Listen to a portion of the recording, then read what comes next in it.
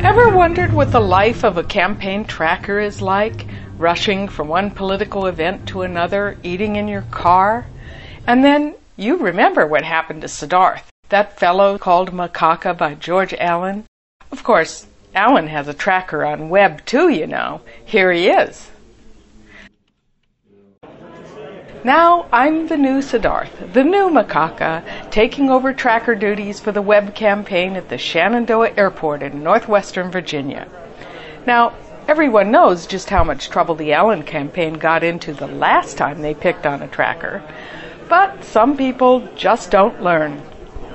Allen flew into the small regional airport to greet a handful of supporters and a couple of local news crews, and me. Someone from the campaign asked who I was, and I told them my name, that I was Jim Webb's tracker, just as I was instructed to do by the Webb campaign. And if asked to leave, I would have. But they didn't ask me to leave. Instead, this is what happened. I shoot Allen's pitch, and I'm shooting the pressing the flesh part of the ritual when this doofus gets in front of my camera. I don't think much about it. I change positions.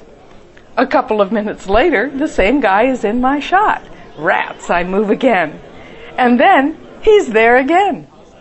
Oops, I think he might be doing this on purpose. So, I move to the other side of the room.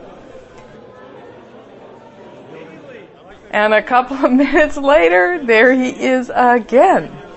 What is this guy afraid of? What is Allen saying that he doesn't want me to record? I'm really curious now.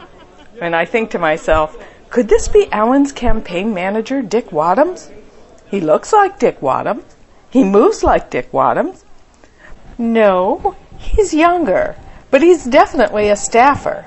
I'm really starting to get tired of his shoulder in my shot, so I decide to shoot the famous George Allen cowboy boots. But Doofus isn't about to let me get that shot and stands right in front of my camera. So I move again. And there he comes again. Well, sometimes there's a price to pay for standing in front of a camera. Enjoy this close-up of Doofus's bald spot.